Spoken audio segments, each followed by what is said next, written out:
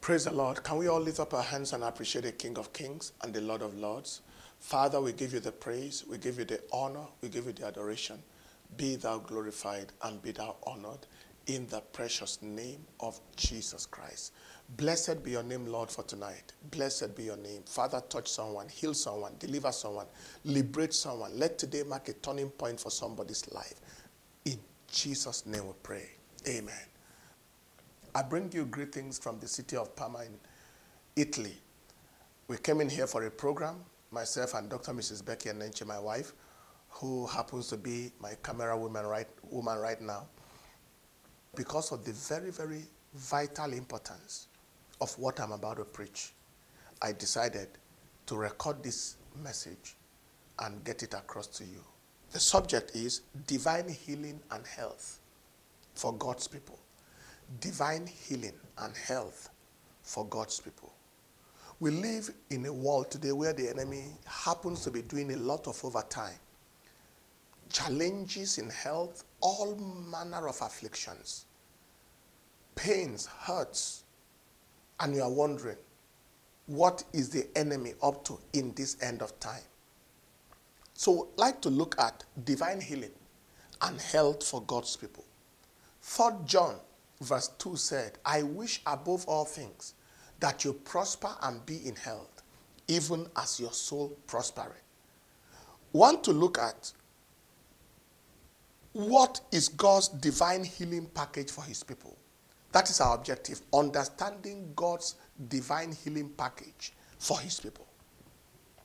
The scripture makes it abundantly clear that God is eternally committed to the health and healing of his people. It is not just a wish, it is a commitment. And we're going to look at two things that made that clear. The first is God's promise of divine healing and health for his people literally flows through scripture. The promise of divine health and healing. The Bible said in the book of Psalm 103, verse 1 to 5, bless the Lord, O my soul, and forget not all his benefits. Bless the Lord, O my soul, who forgiveth thy iniquities, who healeth thy diseases, who redeemeth thy life from destruction, who crowned thy head with loving kindness. He fills your mouth with good things, so that your youth is renewed like the eagles. And then we read also in Jeremiah chapter 30 and in verse 17. It says, for I will restore health unto thee. I will heal thee of thy wounds, saith the Lord. So God's promises of divine healing and health literally flows through the scripture. Secondly, God identified himself in scriptures as the healer. He identified himself in scriptures as the healer. The first thing we have said is that he gave promises of healing and it flows through our scriptures. And secondly, he identified personally himself as the healer through our scriptures.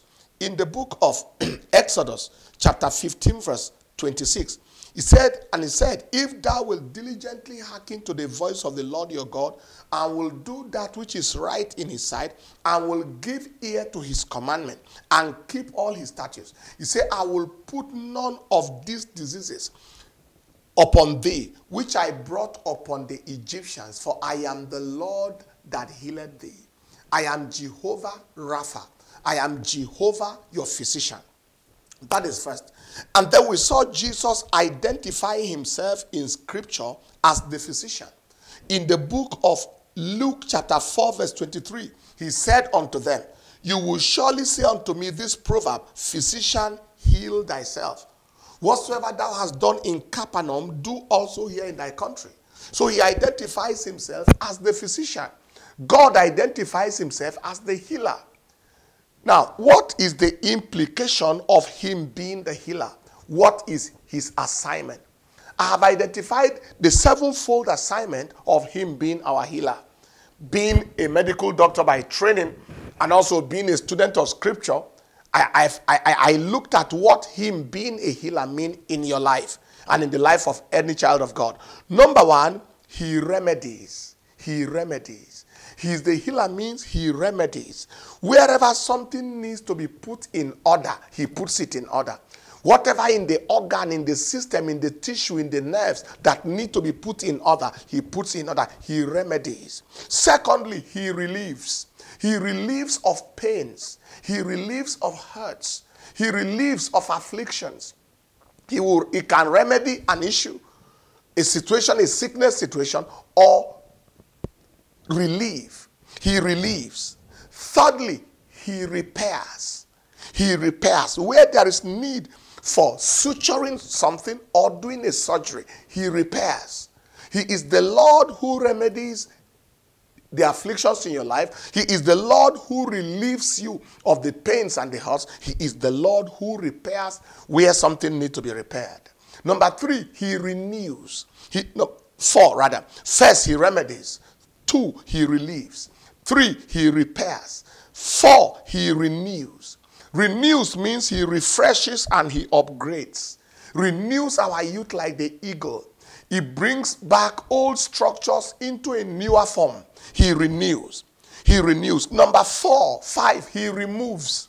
Again, first, he remedies. Second, he relieves. Third, he repairs. Fourth, he renews. Fifth, he removes.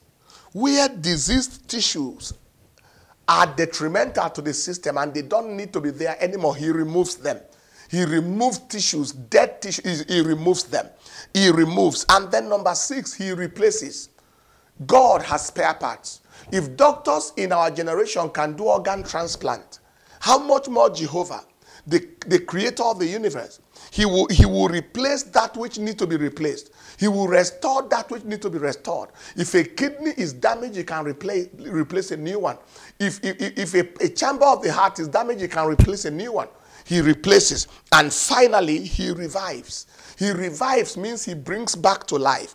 He brings back tissues, body parts, and even a whole human being. He brought Lazarus back to life. He brought Jairus' daughter back to life. And I prophesy in the name of Jesus, as you are hearing the sound of my voice, everyone whose body system needs to be remedied, receive it now in the name of Jesus. You need relief from pain and affliction and hurt. Receive relief now in the name of Jesus. Whatever in your body needs to be repaired, I prophesy repair now in the name of Jesus. Any part of your body that needs renewal, I prophesy renewal right now in the name of Jesus. Whatever is in your body needs to be removed, I declare their removal now in the name of Jesus. And whatever needs to be replaced, I prophesy the replacement now in the name of Jesus. And wherever something has died in your body that needs to be brought back to life, I prophesy the revival of them now in the name of Jesus Christ. Say a louder amen. Now, having said all of that, what is the basis of divine healing in Scripture? What is the basis of God's divine healing and health package for his people? The basis of divine health and healing, I'll look at it in 5 ways. Number 1, divine healing and health happens, number 1, by virtue of creation. By virtue of creation. What does that mean? God made man, made us in his image and likeness. God is a sickless God. He is sickless. He is weakless. He is tireless. He is weariless. The Bible said in Genesis chapter 1 verse 26 all the way to verse 28, when God said, let's make man in our image after our likeness. In Psalm 121 verse 4, he that watches over Israel never sleeps nor slumber. And so we see a God who cannot be tired, he cannot be weak, he cannot be sleepy, he cannot be sick, he cannot be afflicted, who made us in his image. On the basis of that, what cannot be found in the image of God must not be found in the body of God's people. He made us by virtue of creation. Divine health and divine healing is a reality. Second is by virtue of the covenant. By virtue of the covenant. And that is the Abrahamic covenant. In Galatians chapter 3 verse 13 and 14, the Bible says Christ has redeemed us from the curse of the law, being made a curse for us, as it is written, cursed is everyone that hangeth on a tree, that the blessing of Abraham might come on the Gentiles, that we might become heirs of the promise through faith. Now, as children of God, we are connected to the Abrahamic covenant. through Jesus Christ. That is what flowed in the Abrahamic lineage, is what flows in the body and in the lives of authentic children of God. Abraham was never sick. Abraham, according to Genesis chapter 25, verse 7 to verse 8, he lived to be 175 years old before he died. Isaac, according to Genesis chapter 35, verse 28 to 29, he lived to be 180 years before he died, sickless. Jacob, according to Genesis chapter 47, verse 28, Jacob was 147 years old before he died. He lived and died in strength, all of them. And now, if you look at the book of Exodus, and in chapter 15, verse 23, the Bible said, and when they came to Marah, they could not drink of the waters of Marah, for they were bitter. Therefore the name of it was called Marah. And the people murmured, verse 24, against Moses, saying, what shall we drink? And he cried unto the Lord, and he showed him a tree, which when he had cast into the waters were made sweet. There he made for them a statute and an ordinance, and there he proved them, verse 26. And he said, if thou wilt diligently hearken to the voice of the Lord thy God, and will do that which is right in his sight, and will give ear to his commandment, and keep all his statutes, I will put none of these diseases upon thee, which I have brought upon the Egyptians, for I am the Lord that healeth thee. That is covenant. I am the Lord that healeth thee. I am your Jehovah Rapha. That is covenant. I am the Lord that healeth thee. I am your Jehovah Rapha. That is covenant. Then you look at Deuteronomy chapter 7, verse 14 to 15. He said, thou shalt be blessed above all people. There shall not be male or female barren among you, or among your cattle. Then in verse 15 he said, and the Lord will take away from thee all sickness, and will put none of the evil diseases of Egypt which thou knowest upon thee. He will lay it, but will lay them upon all them that hate thee. That is covenant. By virtue of what God promised to Abraham and what is flowing through the Abrahamic lineage, it means that as children of God, we are partakers of the Abrahamic heritage of health, Abrahamic heritage of strength, Abrahamic heritage of longevity. So by virtue of creation, divine health and healing is ours. By virtue of the covenant, divine health and healing is ours. And then thirdly, by virtue of Calvary,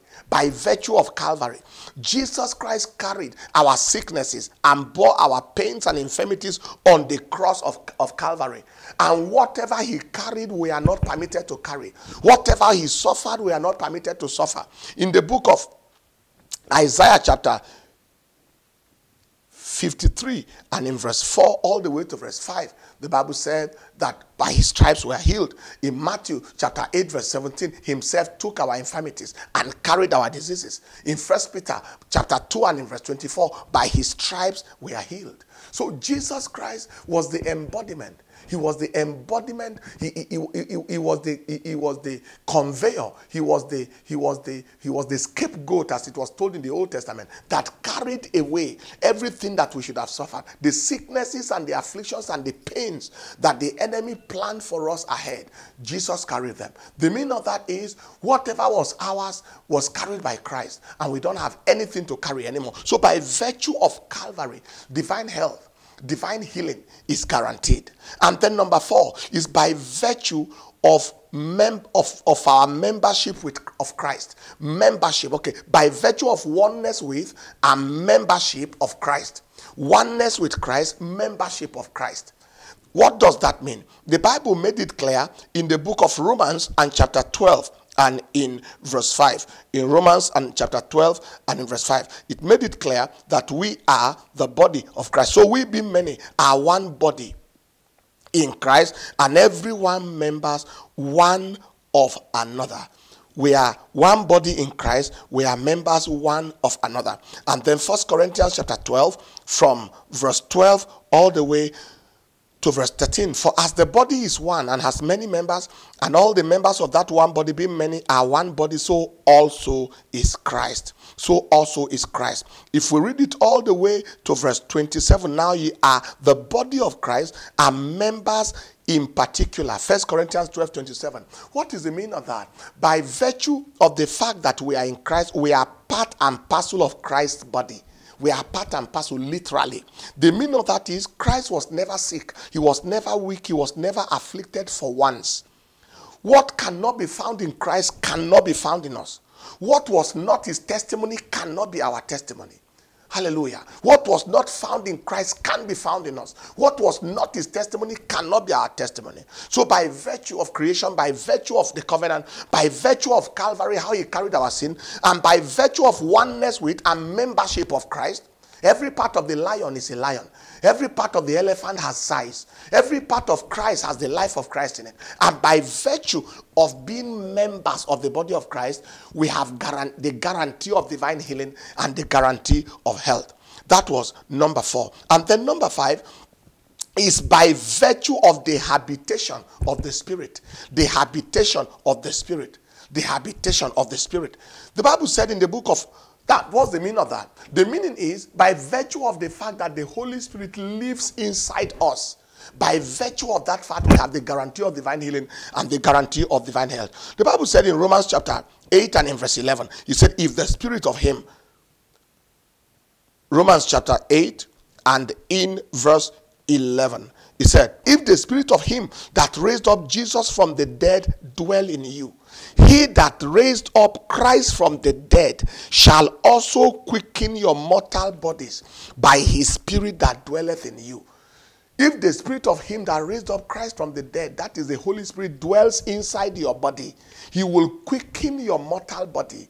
He will impart life. The meaning of that is the Holy Spirit inside your body irrigates you, saturates you, penetrates, animates you.